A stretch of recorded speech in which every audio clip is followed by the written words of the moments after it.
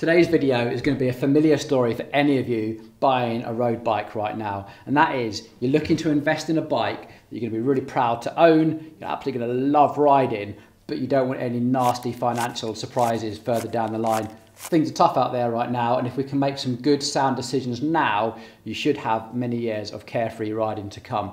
In today's video, we're going to go through what to look for in a frame, componentry, wheels, all that sort of thing, which hopefully will give you the knowledge you need to make some really good decisions about buying a new bike. Also, one of those things we're going to put in front of you is, could you go to your bike shop and have a conversation with your bike mechanic and reuse some of the parts from your old bike onto your new bike and end up with a better build overall than what you can just buy off the shelf? Interested? Let's get started. This is the customer's old bike, an absolutely gorgeous Focus KO, but it hasn't really got the tyre clearance and it's obviously not disc brakes that we wanted, but there are plenty of components on this that we could recycle. Now we're going to be reusing the lovely carbon seat post. We're also going to be reusing the Ultegra crankset, rear mech and cassette as well. So there's still some really good salvageable components on this, and I'm pretty sure that this lovely frame will find a new home somewhere. Now this is the frame we're going to be replacing it with. This is the Cinelli Veltrix, and there's lots of reasons we've chosen this, and I'm going to point out some details that when you're shopping for your new frame will hopefully give you some guidance as to what to look for.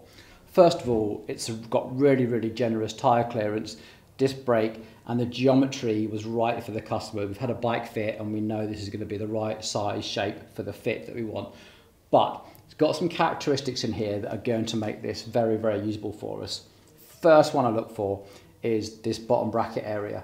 And this actually has an aluminium insert inside the carbon fibre that's a big one-piece aluminium insert. And it's threaded, and there's a big area of aluminium here, which means that we can get the facing tools on there to make sure that these edges are nicely squared off. It uses a very standard Shimano bottom bracket, and this should give you years of trouble-free running, of nice smooth running bearings without any sort of creaking and stuff. And if it doesn't get any of that, then we can get in there and fix it with tools ready available in every bike shop. That's a winner. The other thing I like to look for is the brake facing. So this is using the new flat mount system. Well, not so new anymore, but when you look at these on a new frame, sometimes you'll see that they're just painted over, which is atrocious if you see that. Other times you'll see where they've had like a little bit of masking tape sort of stuck on it to try and give you this bare carbon, you know. But what you're really looking for is the machining marks, where it looks like they've actually been machined flat, because if these aren't flat, it is going to be an absolute nightmare to stop your brakes from rubbing. And so many bike shops will then have the tools to correct this, but if you're frame and you're building it yourself, you probably won't. And so you definitely want to look for quality like this. It also means if the manufacturer is putting this level of attention to detail in the finishing, they've probably put that level of attention to detail in the whole manufacturer. Now, I'm not saying that the Cinelli is anywhere near the standard of something like a Look or a Time or whatever, but it is very good. Even on the inside here, on the headset, you can see where there's no paint overspray, and this has actually been machined to get those right edges, so the bearing should sit against a nice flush surface, and that is going to make all the difference, the little creaking headsets and stuff. Other things I like to look for is the entry and exit points for any cabling. So I want nice smooth cable runs without any sort of weird rubbing on things on the inside. And so this has cable runs here where we can run this for UK brakes really nicely and create nice cable runs the whole way around as well.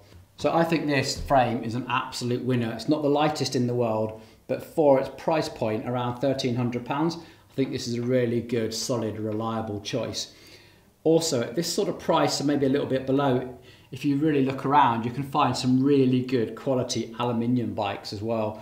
People like Mason, Form Bikes and Cannondale are probably still making some very good quality aluminium that are arguably only a shade heavier than this carbon offering. You have to spend an awful lot more to get what I'd call considerably better carbon. There's a whole grey area in between where you can spend 1,000, 1,500 quid and not really notice a difference. It's not until you start spending £3,000, maybe £4,000 for a frame that you're really going to start noticing big differences again. Most of the elements that are going to dictate how this sort of bike handles is actually going to come from its wheels and its tyres. So if you're looking to where to invest your money after this, that's where we're going to start next. We are going for the fast forward Ryot 44s. Now you may have seen us feature the Ryot 33s in a previous video, the slightly shallower ones, but the 44s really aren't that deep. Now, what you will notice with running the 44 depth is a little bit more steady momentum.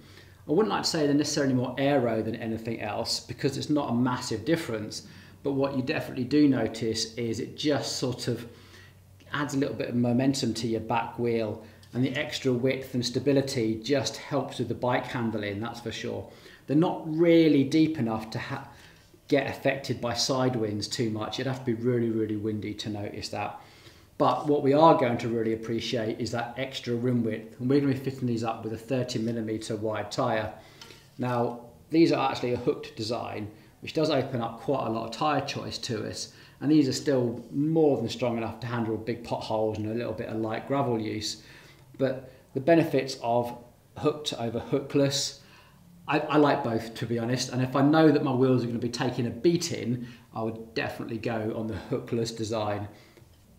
Fast forwards also use brass nipples, which means that that galvanic corrosion problem that we've spoken about loads on this channel is a little bit negated. That's definitely something worth looking for in the current market. Don't be tempted by saving just a few grams and having aluminium nipples there. If you're running carbon wheels, brass nipples are just essential, like that's it, like no argument. These also use the steel CX race spokes from Sapim, really good quality spokes. There's absolutely no argument about the quality of these spokes, and the wheel build is just fantastic. I mean, like we can spin these and they are absolutely perfect. I'll put them in the trim stand for you later and I think you'll see they're just absolutely spot on. DT Swiss 240 hubs, no argument, one of the best value, reliable hubs on the market. Super simple to service, good standard size bearings. Every bike shop everywhere in the world has the tools and the bearings in stock to service these. Just, it's a no-brainer solution. Running these tubeless, of course, it's the future. All right, that is the two most important components that you're going to invest in your new bike. The frame and the wheels is where you should be spending the majority of your money because they will make more difference than any other part of the bike. And you could probably argue that the wheels make even more difference than the frame. So bear that in mind about where you're putting your money. Now, the next important part, because you can't ride a bike without it, is the actual group set. Now, as we mentioned at the start, the customer already had some Ultegra components that they want to carry across. And this is a great way of making sure that we reuse and recycle some great components, and they're in really good condition, so there's no reason why not. However, when you buy the bike as a package, it does come with that Shimano 105. So what's the difference? Are we really saving anything here? Well, let me show you, one, what the bike would have come with, and two, what we're actually going to fit. Okay, the first major case in point is this crankset. This is what comes fitted on the bike if you were to buy the bike in its entirety. Like you bought it off the internet and this is what arrived at your front door. This is what would have been fitted. And it is a cold press. I mean, it's heavy. It says FSA on it, but really this is not FSA's finest work. And I have to say, if I was FSA, I wouldn't even put my name to this. This is landfill. Like, you do not need this on your bike. It is heavy. The chain rings are going to be like cheese. This is not going to last you very long. Also, it's BB30, which means that this spindle here is 30mm in diameter, which means that we then have to fit some bonkers bottom bracket to get a big fat axle like this through a smaller hole in the frame. So I just wish bike brands wouldn't do this. It saves a few quid over Shimano 105. Might look pretty, but I'm going to put the weight up because it's just trash. This is what we could have had. This is a Shimano 105 and this is a Shimano Ultegra crankset. As you see, and has been documented on lots and lots of YouTube videos, is they are almost identical. Like, the differences are so small. Like, the Ultegra is a hollow crank. The 105 is a much more solid, dependable, reliable choice, and the weight difference is, it's negligible. Other things to consider is this is the rear cassette. This one here is the Shimano 105 model that comes with the bike, 11:34 ratio. There's a slightly more weight into this.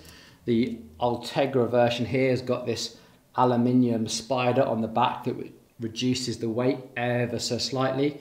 Again, it is very, very negligible, and I doubt you would even notice, but you know, we have a really good quality Ultegra one here that's in really good condition, so why not use it? Next up is the rear derailleurs. Again, I think you'll agree, they look absolutely identical, they weigh almost the same. If you really get up close and look at the resolution, the Ultegra one is definitely finished better. The little adjustment knobs are just slightly nicer finished, but you could not tell the difference in weight. It is so small. So if your bike comes fitted with 105, great, leave it. It's a really good choice. One thing that is quite cool when we do this as a bike shop is we can actually reuse some of the really good quality components that the customer's already invested in. In this case, really good quality seat post and a really good quality saddle, obviously, but it's the wrong size. So you can actually get seat post shims, which allow us to make sure that this fits into his new bike. Right, some other considerations about this is where your bike shop can really help you out, is because things like this that the bike come with are just junk. Like this is the seat post that would have come with the bike, and we'll recycle this. It'll go into the the teaching studio that we have here. This saddle, it says Sell San Marco on it. It's not. It's an OEM spec. I don't know why these good quality brands put their name to stuff like this. It just, same with that FSA crankset, it doesn't make any sense. Why devalue your really good quality brand by making junk? And the same about the bar tape. And it makes no sense to put really poor quality bar tape in this, because there's two parts of the bike that you touch, and that is the saddle and the handlebar tape. These are the bits that your skin actually feels, and like using rubbish quality bar tape is just, it's just useless. This is, we're just gonna bin it. With all that in mind, I just want to think about the big picture, and I would say that about 10% of your overall budget is probably going to be spent on your finishing kit. And what we mean by that is your saddle, seat post, handlebars, stem, bar tape, that sort of thing. They don't make a massive difference to how the bike rides or handles, and also you can get really good quality second-hand parts because they don't really wear out. And if you can reduce how much we send to landfill by buying rubbish like that, so much the better. Okay, once you've got that bit nailed, then you can really start thinking about your wheels. Remember, your wheels will make more difference to how your bike feels and handles than anything else. Like in terms of acceleration, cornering, holding momentum, they will do more for you than your frame ever will. Also, remember your tyres are crucially important. Like the tyres that would have come with this bike stock are pretty poor quality, and those tyres are only like postage stamp contact patch between the road and you. So getting your tyres right is absolutely crucial, and I would say invest in your tyres because they really will give you that confidence that you're looking for. Okay, once you've got that nailed, then start thinking about the budget that you might have left for your frame. And if that means choosing a really good quality aluminium frame and saving a few £100, there's some really good options out there. If you're looking for carbon, try and ignore the junk at the bottom end of the market. You're better off with aluminium. Where this frame sits is good quality carbon with some good finishing characteristics like that bottom bracket, like those dismount facings that we talked about. And then there's like this weird grey area where you don't really get much more for your money until you get right into the top end, and we're talking £3,000, £4,000, £5,000 a frame, where you're probably going to start noticing the difference again. And there's this quantum leap in price as well, but the weird sort of £1,500 to £3,000 price point, I would argue there's not a lot in there that you're going to ever notice when you're riding the bike. Spend that money on your wheels. Okay, with those sort of choices made, the last choice to make is probably your group set. And this is where you can look at your overall budget, see what's left. And if that means there's not much left, And the Shimano Ultegra group set is a really, really good option. You know, it works great. 105, good, solid, dependable option. Ultegra is like benchmark of which we measure everything else against. If you're spending more than that, you can expect that diminishing returns to start happening. That's your decision. Right, big deep breath. Let's get this bike built and show you the finished product. Let's get going.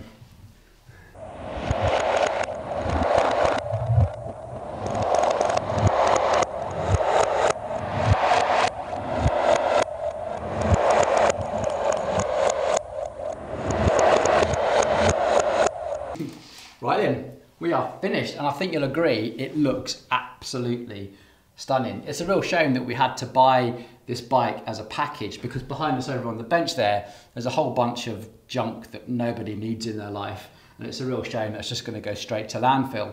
But buying it like this did enable us to get access to some of the components which are out of stock in other places.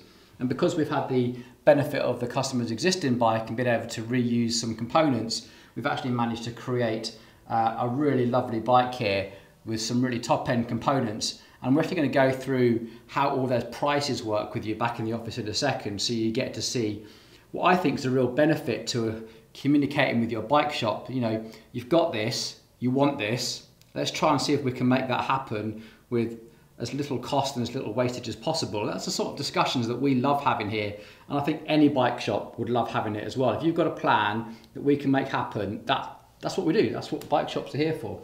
If your bike shop is just there to try and sell you what's on the shelf, you need to find a better bike shop. Anyway, we talked about these fast forward wheels. I think they look fantastic wrapped up in these Pirelli P0s. These tyres are our favourite tyres at the moment. They've got a really good confidence inspiring ride feel to them. These are the 30mm. They roll really fast. They're nice and light. They wear okay. I wouldn't say they're the most durable, but that's not why we're buying high performance tyres. We're buying it for their grip and their road feel and that confident handling. If we want durability, we'd buy something different. We've also made that whole confident ride feel a bit better by using better bar tape as well, because that's the bit that your hand actually feel. So we're using the ProLogo Nano Touch. It's a fairly basic bar tape. It wraps really well and it feels nice against the skin, even when your hands are a bit wet from the rain or from sweat actually. We think it looks really smart, it works. It's our absolute go-to bar tape. Massive upgrade over the stuff that it would have come with. Obviously fitting that Ultegra components where we could. 105 levers, absolutely fine, really hard to distinguish any sort of difference there. It's the sort of part that you never actually see as a rider, but the hoods and the actual feel against your fingertips is exactly the same. So, like, why worry about it? And then obviously just keep in customer's saddle, seat post, bits and pieces like that. Right, let's get over to the office and do some sums. Okay, let's break this video down and see if we can go through some of the costs and see where we ended up. Now, these prices are going to change, but use this video as a kind of guideline as to doing your own sort of semi-build with your local bike shop, and you won't be far wrong, I don't think, with the general idea of things. Now, this particular frame was £1,298. Just to give you an idea of where that quality is, it was actually on sale for just over £1,000 at £1,099. Now, you can buy this bike as the full build, which we actually did. We brought that up obviously at the trade price. Now, the full factory build is £2,298 on sale at just under 2,000 at 1,999 and 99 pence. Now, that means that all the components that go into making a frame of bike actually only comes to 900 quid, which is a terrific price, hence all those like landfill components that we've been talking about. So let's break this down as if we're trying to create a bike that was the end result, which is something that we're really proud to own, something that we're really going to enjoy riding, something that really inspires confidence, you know, all those sort of things, which I don't think the stock build would have done. I mean, we saw in the video that crankset alone was almost 1 kilo in weight, and those wheels are really nothing to write home about. So let's have a look where we ended up. Now, if you wanted to buy the Shimano 105 group set, from the internet and do it all yourself, we're talking about 799 quid. Big warning here if you're going to do this, because there are so many options and it's really hard to say that that is the price. Just remember that these group sets don't come with things like disc rotors. They don't come with brake adapters for the rear wheel, especially. They don't come with a bottom bracket, those sort of things. Also, check your gear ratios as well and things like your crank length. So what might look like a good deal, like when you're looking at it, might not be the deal that you're looking for. So I think the 799 is fairly generous, but there we go. The Vision Team 30 wheels, they're okay, to be fair. They're a good set of budget basic wheels. They go round. There's not much more to say about them than that, to be honest. At 284 quid, they compare with a set of like Mavic Ascium, sort of a stock set of Shimano's, that sort of thing, and built to a similar sort of quality. Have no sort of problem running them, but they're definitely not the nice carbon wheels that we want.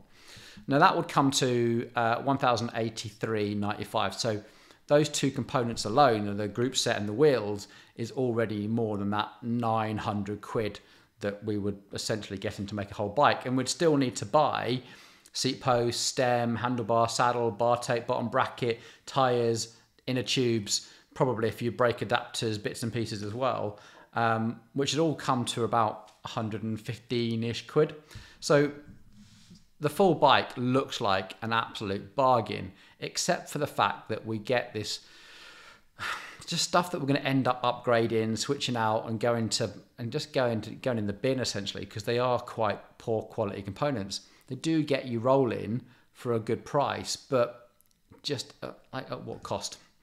So this is where we went with our build, and we've talked through the video and on lots and lots of previous videos how much difference a really good set of wheels makes to the bike. Like we could have spent twice that or even 3 times as much on the frame, and we would not really notice that much of a difference, except in the long term maybe. But changing out your wheels would change the ride characteristics considerably. So we went for those fast forward Ryot 44 depth. So they're not, they're probably aero, but they're not massively deep section. You'd feel the momentum, but you wouldn't necessarily think that they're aero, I guess. Running on those DT Swiss 240s, that was a little bit of a luxury, but that wheel set comes in at £1,545. Now, we talked in the video, those Pirelli P0s are just fantastic, confidence-inspiring tyres. They're expensive. They're £61 at the time we did this. They've just gone up in price again, but doing a deal with your bike shop will quite often discount wheel or discount tyres if someone's buying a wheel set and we're setting them up tubeless, that sort of thing. I think that's most bike shop to do something like that. We also wanted to improve the bar tape. So we're talking about an additional cost here of £1,639 for like the extras that we kind of want to make that bike. The crank set still up for debate, etc. So this is like the comparison cost, if you like, is if you were to just try and buy all these components individually for the bike that we've ended up, that we've just shown you, that frame, those tyres, the finishing kit. Remember when we've got that used seat post and used saddle, if you were to go searching on eBay, this is roughly what you'd find. We kept the Tiffosi bars and stem. They're relatively cheap components, but they're okay, they're fine. The 105 shifters, these are the disc shifters, remember, actually quite expensive, but 368 quid, great. They're really hard to get hold of at the moment individually. They're okay as a part of a group set and part of a whole bike, but individually they're quite hard to get hold of. Rotors, they're okay quality. You can spend 3 times that amount on disc rotors, but we've budgeted here for 42 quid. A front mech and a Shimano Road bottom bracket is now $59.99. It's inflation. We've got to also factor in some of the used components that we took from this customer's old bike. So the Ultegra cranks, again, searching through eBay, we've roughly about 160 quid for a set of good quality used, where we're not having to change chain rings, that sort of thing. a used cassette, it's hard to say because we don't really tend to sell them used, but 49 quid. And a rear mech actually we can find for 55 quid in quite a lot of places used. So that would give us a comparison cost of this bike build at £3,869. But coming to us, as a bike shop, we are going to do a little bit of a deal, and we said, well, okay, we'll buy back that Shimano 105 cassette because one day we're going to need that in the workshop. Same with the chain, and the same with the crankset and bottom bracket. Now, not all bike shops will do this. We actually have a local club here and a local sort of race circuit, and this sort of thing is actually quite good for youth racers because it's kind of the right gear ratios for them, and for people that sort of crash a lot when there's a learning crit racing and that sort of thing. It's quite a good option, relatively cheap, but that was probably us being a bit generous buying that back. Other sort of deals that we'd do to help get that price where we need to be for our customers, which I'm pretty sure everyone would do. We throw in that bar tape for free. We did the free bottom bracket, and we did the half price tyres and the labour cost involved in this, which is about 2.5-3 hours labour. We take all that off, and so we get down to that sort of £3,400, £3,500 type of area. Now, that's the price I want to hold in your mind because that's what we're going to try and to compare what you could buy for stuff. We're going to take into account that we're still left with a frame, a set of shifters, and some wheels that we can eBay. And just looking at online prices, that's the sort of prices we think. So the actual overall cost to you would probably be somewhere like just 2,905. Now, like I say, this is obviously very, very dependent on your own situation. So just going back to that big 3,445, what can we buy for that? Now, if I just go onto an online bike shop and just price search for that, I actually found this from Wiggle. This is an Oro Gold STC Di2 road bike, and this is quite a good example of the marketing department overtaking the engineering department, I guess, because the headline features are all there, but if you really know about bikes, you're not necessarily going to get to what you want. Now, I know that if a market survey went out there and said, what do you want in your bikes? Oh yeah, I want a carbon frame. I want good gears and all that sort of stuff. But when you actually speak to a customer like we do, when you really drill down into what it is that they're looking for, it's normally like, I'm going to go and do these long distances. I want to just feel confident in my bike. A little bit nervous about all the potholes and going down steep hills. Or maybe it's like, I just want to feel like I can hold a line, or I'm doing these big long rides. You get the idea. It's a much more personal type of thing. So rather than just going, I want electric gears, I don't know why, but people have told me that they're good.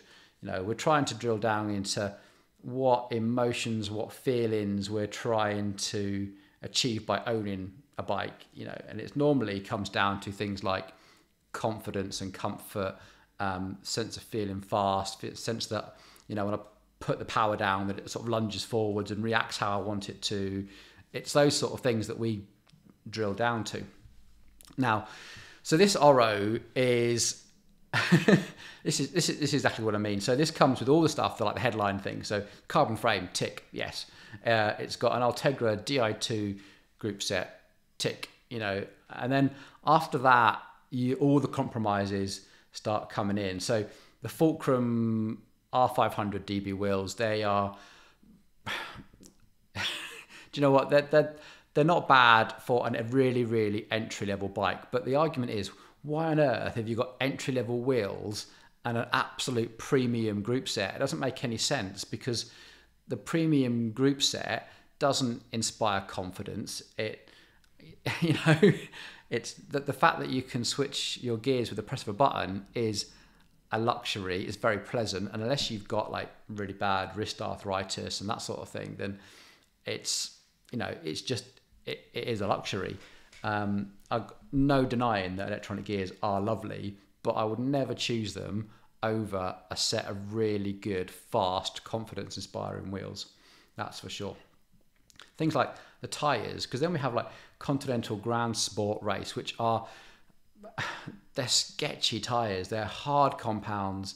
They're not good. So the contact patch, the bit that you connect with the road, is quite low quality compared to all the money that's going into essentially the Ultegra group set. And you know, that Ultegra group set isn't cheap. I'm going to flash that up on the screen. I haven't researched that. I wish I had now by the time I recorded this. So yeah, going through the rest of this, it's actually got 52-36 chain rings on what's an endurance bike. I think that's too big for most people. Is that gear ratio is definitely a sort of flat racing type of gear ratios. The rear cassette 11-30. Most people, I guess, for where we live anyway, are choosing at least 11-34. It's really only people that are racing that are going much smaller than that. Even the fittest people I know are still choosing that 11-34. But we do live in the mountains, but your mileage may vary, as they say. And then the finishing kit really is nothing to write home about. The D-01 is actually quite good stuff from the handlebars.